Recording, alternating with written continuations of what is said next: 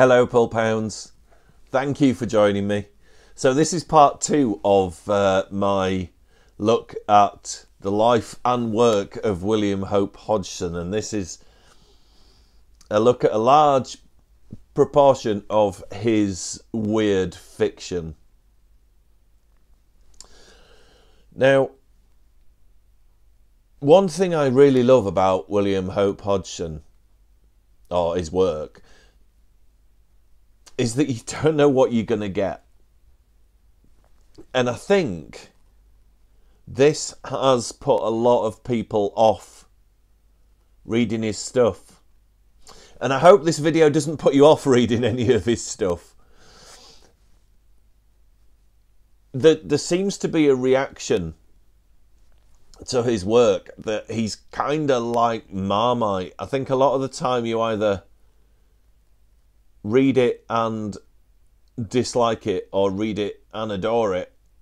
And some of his stuff people read and adore and then grab another one of his books and really genuinely hate. He also wrote a lot of articles, which I'm not going to really get into here. He wrote a lot about photography in its early days. He wrote a lot about naval life. If you've seen my my biography of William Hope Hodgson, which is on my channel, he spent a lot of time at sea, and it was an experience that shaped his life. He was also a tremendous fitness fanatic, so there was a lot of articles about fitness, which I don't really know that much about. Obviously, I'm built for comfort, not speed. He also wrote a lot of poetry. Now, I'm not a huge fan of poetry. I don't really get it. It's not for me. I like a story. Tell me a story. Don't restrict the amount of words you need to use if you want to use words. I just don't get poetry. So the poetry of William Hope Hodgson is a discussion to be brought to you guys by a totally different person on YouTube. It's not me. So when William Hope Hodgson started writing fiction, his first few published pieces were in magazines such as the Strand magazine, the Grand magazine, which was a lot like the Strand magazine. Stories like The Goddess of Death and A Tropical Horror. Some of which, like The Goddess of Death, seem like fairly bog standard pulp fare. And then things like A Tropical Horror, you can see what would come in books like Boats of the Glencarrig and The Ghost Pirates. Now, since William Hope Hodgson has achieved almost like cult status as being an auteur of the genre, I don't know what genre, because some of his stuff is all the genres, but he was writing them before specific genres really, I think, seemed to exist. So sometimes it's kind of like science fiction, and sometimes it's kind of like epic fantasy, but there's always an undercurrent of cosmic, unpleasant horror. Not just creeping in there, but as an important part of his fiction. There's also his Captain Galt short stories, which are about a seafaring gentleman, and they're more straight up adventure stories with sprinklings of mystery and allusions to supernature rather than being more recognisable as supernatural. And as much as I enjoyed them, I get the feeling that William Hope Hodgson wanted to write some more straight up nautical stories and maybe figured that they'd sell well and could make a few quid because this was his main job by this point. The best collection, I think, of his early unconnected supernatural stories is the one edited by Peter Tremaine, The Masters of Terror, Volume 1, published by Corgi. I have constantly looked for any other volumes of Masters of Terror, but I don't think there are any. What a brilliant cover. It's lovely, that. For his early stories that are kind of unconnected and I think what he was cutting his teeth on, I think that's a brilliant collection. Now, as always, I'm going to try and avoid spoilers. So if you're new to my channel and my videos, if when talking about the narrative and the plot, things seem a little bit vague, I want to talk about these books without just summarising the plot, because if I make you excited about reading these books, then I want you to discover the joys and the subtleties of strange unpleasantness for yourself. So 1907, The Boats of the Glencarrig. So the Glencarrig is a ship, and it hits some rocks, and ultimately the survivors of the shipwreck find themselves on a strange and mysterious unknown island. This happens after a couple of encounters with some odd things that the ocean has and this island has to offer. So they get set and sorted on this island, and then they're besieged by something, by creatures, part slug, part seaweed, part mollusk. Yeah. One thing William Hope Hodgson was wonderful at was imagining the unimaginable. Bizarre creatures. And what he also does, which I adore and wish happened more in any kind of storytelling, be it like radio plays, films, books, anything, it's not explained. These events occur. People in William Hope Hodgson's books are besieged by something or some things. But it's not, we don't get that satisfying resolution at the end where it's explained and we're told exactly what the crack is. There's a film, I'm sure some of you have seen it, called Insidious. And for the first half, I thought it was brilliant. We're just exposed to mysterious and sinister happenings, and we're as baffled as the protagonist. We're on the back foot, kind of not knowing what's going on, so we can't, it baffles our brains and we can't figure out what's coming next. You know, with Friday the 13th, we know Jason's coming, we know he's got a machete, we know what's going to happen, but when we don't know what's happening, I think personally, for me, as a massive fan of horror, it amplifies that. So with Insidious, about halfway through the film, a bunch of people, experts, turn up and explain what the heck's going on. And big spoiler, it turns out to be a demon. And then they know what it is so they can battle it. And it's that it's that explanation, it's rationalising it. Even though maybe for you the concept of a demon existing is irrational, it's still rationalised it in some way because we know what it is narratively. This world that we're watching obviously contains demons, and it's a demon.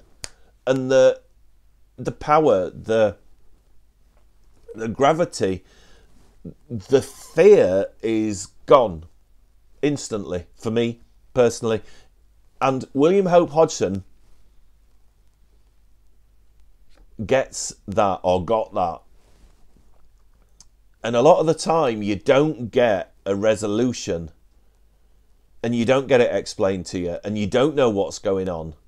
And I genuinely love that in horror. Now, for some of his fiction, William Hope Hodgson did follow a formula, a format. There's a lot of people besieged by things. There's a lot of naval terminology. It's very obvious that William Hope Hodgson was a sailor, because a lot of the naval terminology is quite like, it's dropped in casually as if you knew what he was talking about, but you do need a little, like, get your phone next to you, because you're just going to need to keep looking on Google to find out what these particular parts of the ship are and all that. There's also a bit of romance. Now, he does get criticised for dropping romance into his fiction. But it's something that was popular at the time. This was 1907, and people liked romance in fiction back then. It was expected to be a part of fiction. And on a personal level, I don't think there's anything wrong with that. It's quite nice. It's nice to be in love, and it's nice to feel loved. And obviously, for William Hope Hodgson, he, decided to put that in, maybe as an added level of threat. If there's someone that one of the protagonists cares about, genuinely loves, they're gonna gravitate. That their first instinct in a situation that contains peril is going to be to save them. And if you look online, a lot of the negativity for Hodgson's work is his inclusion of a bit of snogging and that. And I like that. I like a bit of romance. And I don't think there's anything wrong with that in fiction. But it's a product of its time. And that might, as a reader, that might put you off a little bit. It makes me quite happy. I quite like the refreshing break of,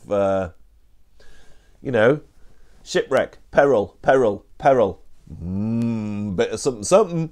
And then back to a bit more peril. It's like a little narrative palate cleanser for me. So I don't see it as a negative thing. I thoroughly enjoy the romantic aspects, because I think deep down, just about everybody wants a bit of romance in their lives. If I've got any criticisms of The Boats of Glencarrig, it's maybe a bit long. But that's me looking at it, from somebody that's reading it now. So it maybe wasn't in 1907. As a modern reader, then, I think it could possibly benefit from being trimmed and being a nice-sized novella.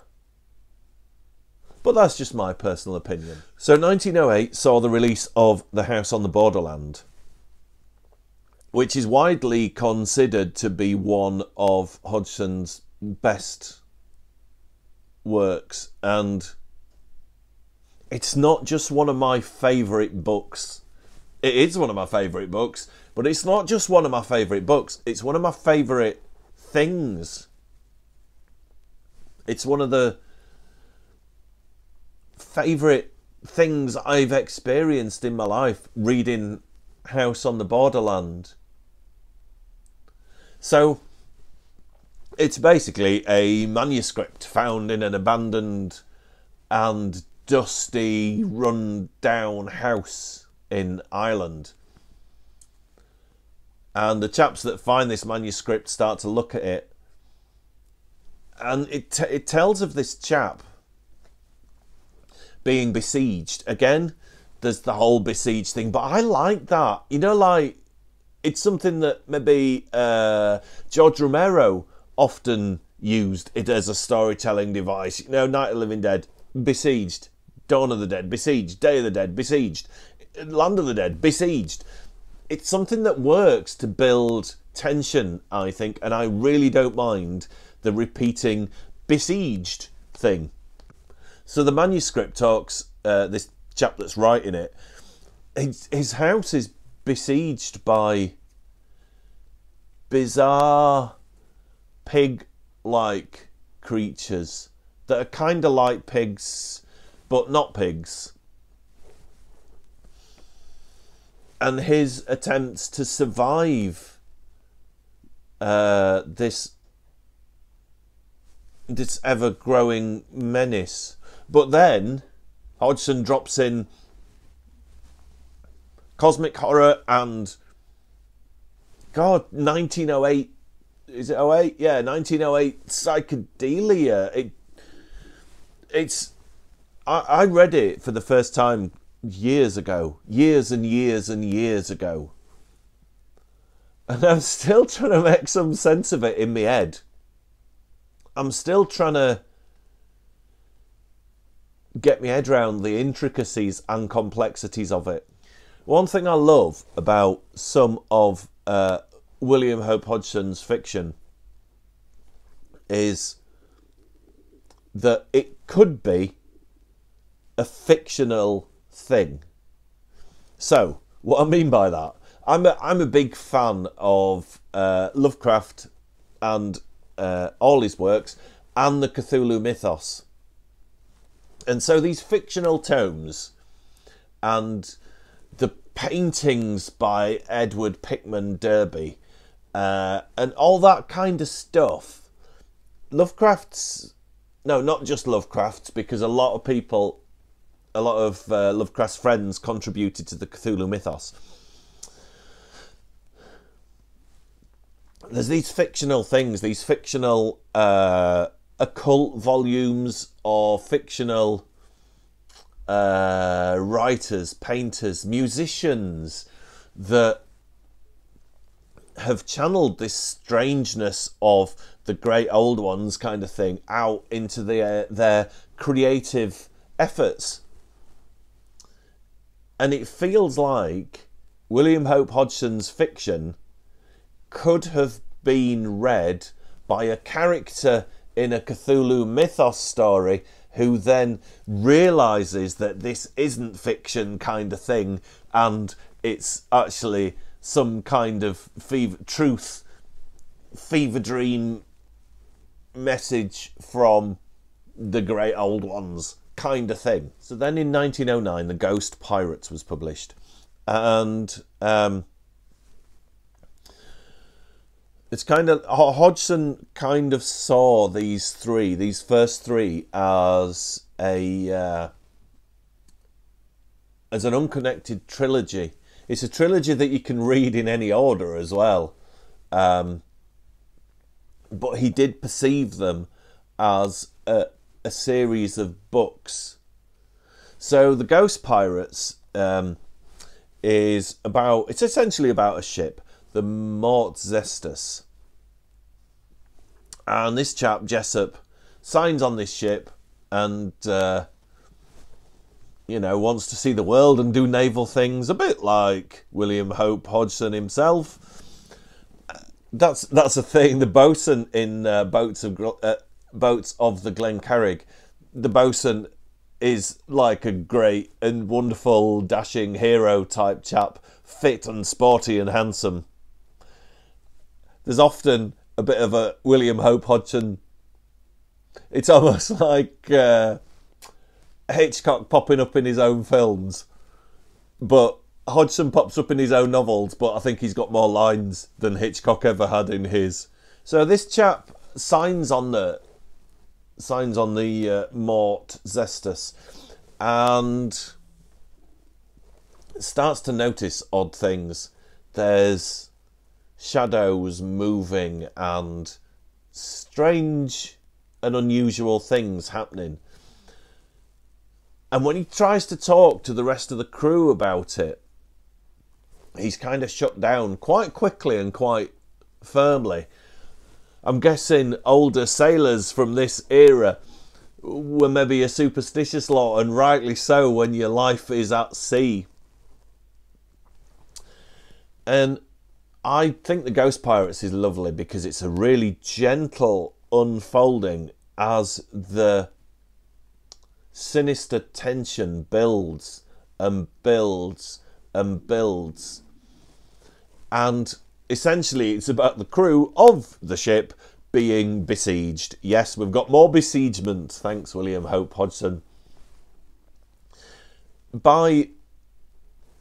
Well, I'm guessing the title would suggest it's Ghost Pirates, but it's not quite as straightforward as the Pirates of the Caribbean type ghost pirates. It's strange, glimpsed, unpleasant creatures that again are never explained. They're never spoken about by a third person narrator type thing. So we don't know what the heck they are or what's going on. Which again, I really love that. We don't need the magic of the supernatural explained to us in great detail.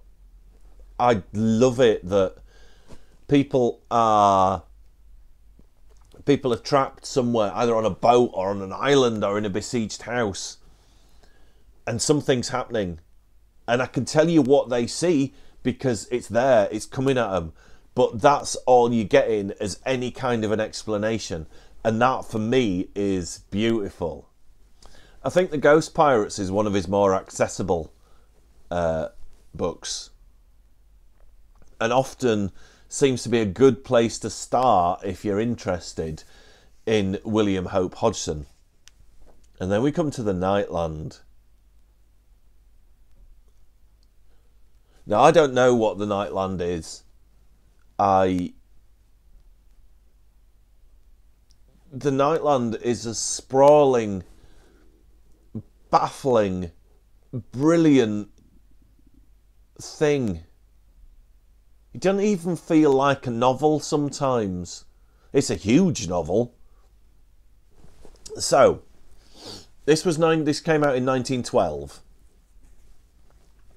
Before structured fantasy, science fiction, cosmic horror was a thing. And the sun is dead. The sun's just about done. And the remnants of humanity, there's quite a few left. They gather in this, they live in a giant metal pyramid.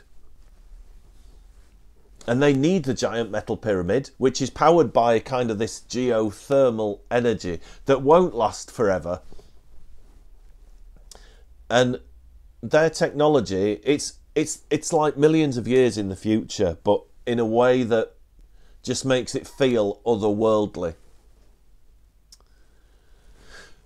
So outside the gates of the pyramid are the Watchers. And the Watchers want in. We don't know what the Watchers are. They are kind of described in a unknown, formless, odd way. But they want in, and they are horrific and terrifying.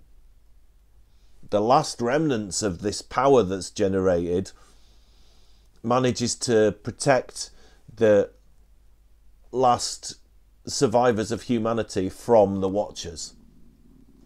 And then they get a message from another readout of survivors. There's another group somewhere, and one of the people from the pyramid sets out to find them. And that is all I'm going to tell you plot-wise, but we're going to discuss aspects of plot, so I'm sure I'll give some away. So, the Nightland. I don't want to put you off, but I want to put you off. If that makes any kind of sense at all. It's a brilliant book. It's bordering on the genius. Again, this is all in my humble opinion. But it's also the most infuriatingly drab, and it's a turgid slog to get through it, which is frustrating and puts you off wanting to read it. But it's also brilliant and genius at the same time. It's a total oxymoron. I'm sure you figured that this unnamed protagonist goes off to find more on this dying earth. And a lot of it is his journey. There's shades of Lord of the Rings there, isn't there? But because it's so long and so in depth and so like every aspect of his journey is described, and because it's a slog to get through it, you almost feel, well, I do as a reader, you feel like you're actually, it's a cheesy thing to say, I'm sorry, you feel like you're actually there. Not because of how the language is written, but because it's a slog for this dude. His whole journey is a challenge. And reading this book is a challenge. It's a rewarding book. It's got moments of absolute horror perfection for me in there. It's got moments of, there's not many books that genuinely scare me while I'm sat reading them. William Hope Hodgson has written two that have unnerved me whilst I was in the process of reading them. There's things that I've read, there's books that I've read that have got in my head as like a little horror brainworm that when I've been sat on my own in, you know, like in my house and it's night time and it's dark and there's a creak and your brain goes, oh, is it that thing from that book that was really creepy? And that's not necessarily while I'm actually reading them. That's just my little brainworms kind of burrowing further into my psyche. Whereas William Hope Hodgson actually wrote words that while I was reading them, I became disturbed. And that happens in the Nightland. And it's brilliant. But it's arduous to get through. And I know I'm sat here saying, it's flipping genius. It's chuffing horrible. It is. When you, if you guys have already read it, or when you do read it, it is. It's absolute genius. And the opposite of that, it's very difficult to explain. If you're going to read it, you don't read it as like a curiosity of weird fiction. Read House on the Borderland as a curiosity of early weird fiction that's just bizarre and defies any genre. You've got to engage with the Nightland. You almost have to enter into a relationship with the Nightland. And it's not always the nicest relationship. you tackle it. Not like a, oh, I'm going to tackle this steak. You physically run at it and rugby tackle the 500-page git to the ground. It's a bizarre experience. But if you finish it, the first time I finished it, I felt it was almost like an achievement, like a parachute jump or a bungee jump or something, a badge of honour that you can say, I got through it. And you do feel like that epic journey was partly yours. Now, with a lot of Hodgson's fiction, there's a lot of romance. This is his most romantic endeavour, I think, that he wrote. A large chunk of it is a love story. I think it's a love story that starts off not a love story, but develops into that. But like I said before, that's not a negative thing. And if you look online, a lot of the negativity for this book is that it becomes a schmaltzy romance. It becomes a trite love story. But I don't think it does. I think it is a romance and is a love story with horrific and terrifying and bizarre elements in there. But there's nothing wrong with that. Nothing at all. It'd be almost like saying, you know, James Bond he's got an eye for the ladies. You know, it'd be like saying, oh, I watched James Bond, but Roger Moore kept snogging lasses. It doesn't stand out as a weird thing. And it doesn't stand out as a weird thing in fiction from 1912 and in fiction generally. Maybe researching this video, I've read too many criticisms that people have of romance. There's nothing wrong with that feeling when you're reading fiction. And yeah, romance figures in the Nightland as much as the weird and supernatural and cosmic horror and strangeness that really affects your brain. Having said that, and I don't normally approve of this is a very bizarre thing. The Ballantine Adult Fantasy, which is in 2 volumes, which is nice because it feels like it's broken down a little bit, is actually slightly re-edited by Lynn Carter. Now, ordinarily this would be something that I'm like, you don't do that.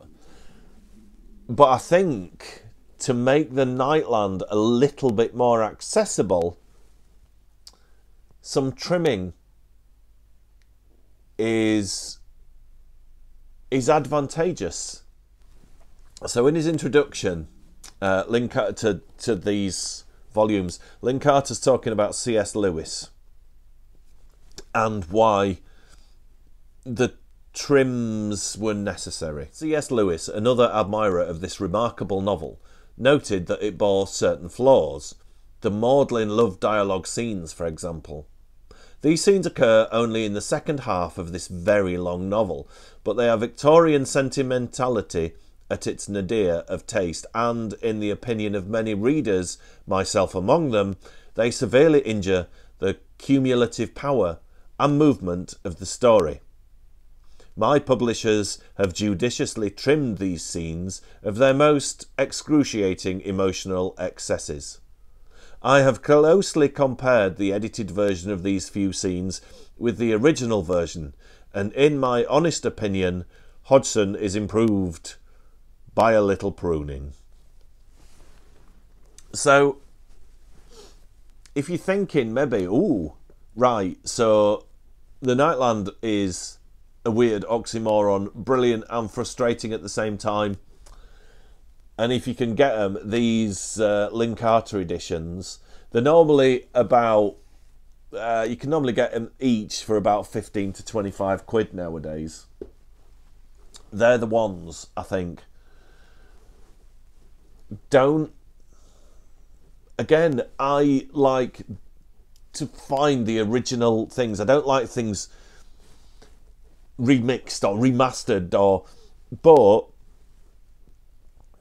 with the Nightland, I don't think it detracts from William Hope Hodgson's original vision. Now, that's just my personal view. You might disagree. So lastly, we're going to come to... It was published in Well, it was published... Okay, it's Karnaki the Ghost Finder. There was a small selection of Karnaki stories published in 1909. And then again in 1913 with more stories added as Hope Hodgson continued to write more Karnaki stories. And then I think the Arkham edition in 1943 is the complete Karnaki. And it's the Arkham edition that keeps getting reprinted, like Wordsworth Classics has done one, you know, the $2.99 ones. And Karnaki is brilliant. The Karnaki stories are straightforward, brilliant, thrilling, exciting pulp short stories about Thomas Karnaki, who is a ghost finder. Karnaki the Ghost Finder, obviously. He uses technology, his own technology that he's made. He uses a gun. He's quite a bold and brave adventurer in the supernatural. There's obvious comparisons to John Silence, Blackwood's supernatural detective.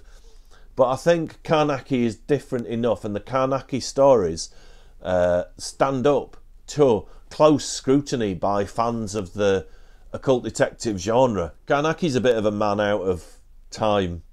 He's more of a, like, 19th century kind of guy than a 20th century kind of guy. Maybe that's what appeals to me, being a gentleman out of his own time and a little bit lost in the modern world.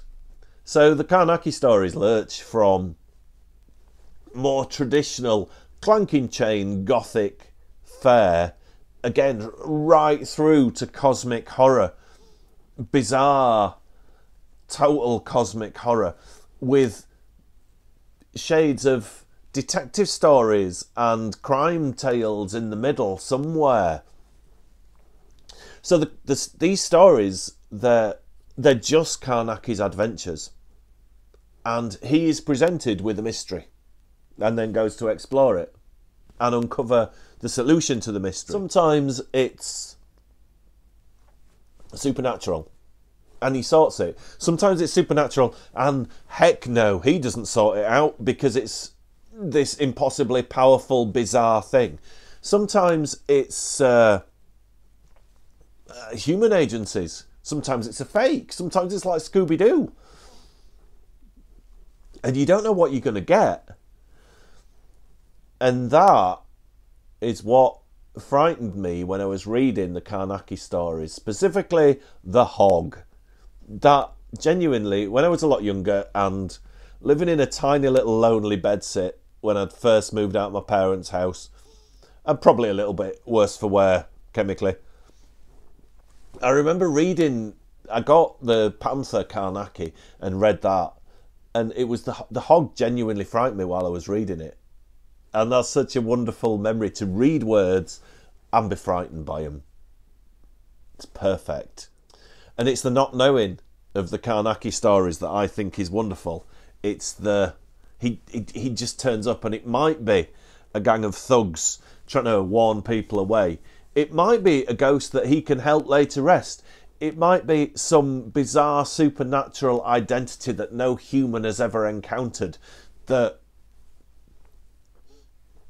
operates in ways that are alien to us as humans. For nearly all of William Hope Hodgson's fiction, I think there are obvious influences on H.P. Lovecraft. And Lovecraft did write about Hodgson in supernatural horror in literature, which, if you haven't got, it's quite dry. But there's so many wonderful, forgotten authors and stories. For all his faults, Lovecraft knew horror and understood what was brilliant horror. This is the Dover Thrift edition that you can get for a couple of quid, and this is the copy I've had for decades, and it's almost like a guide to early weird fiction.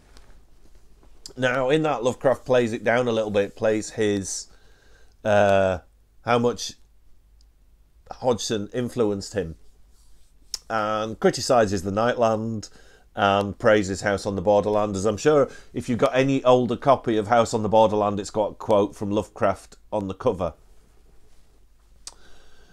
But I think it's that unknown creature, something we've not encountered yet, and something we can't explain, that Lovecraft took that and ramped it right up to the point where he'll spend pages explaining how unexplainable the whole thing is. And it's always nice going back, and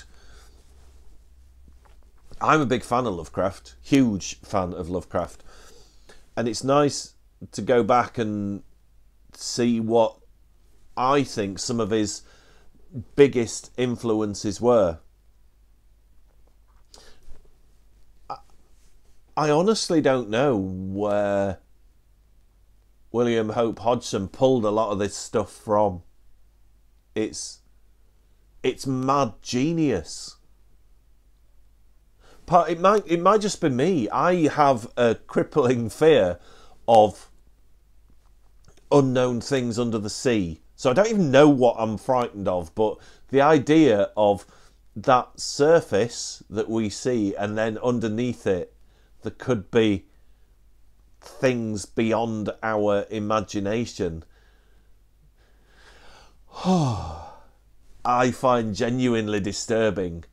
And things that I find genuinely disturbing like that, I love them to be incorporated into the horror that I consume, be it films, radio plays, books, whatever it is. If it touches on a genuine fear of mine, I love it even more. And you get the feeling that William Hope Hodgson experienced things at sea. And I said before, I know mariners are a superstitious lot, and you can completely understand why, rightly so. But when you delve into William Hope Hodgson stuff and read a lot of it, you kind of get the feeling that maybe when he was at sea, he saw more than he's letting on. And after all, he did just quit one day. He just quit his life at sea, came home, that's it. Opened his School of Physical Exuberance or whatever it was, I can't remember now.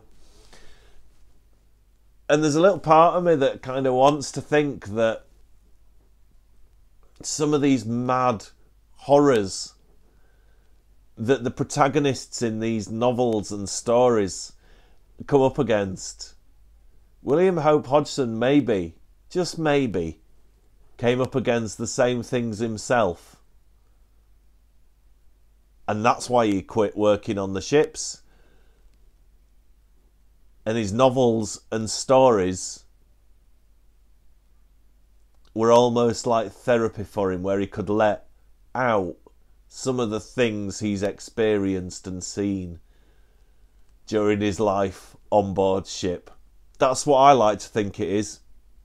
Anyway, I'll leave it there, you lovely lot. I hope you have a fab Christmas, and I will see you splendid folks in the next video.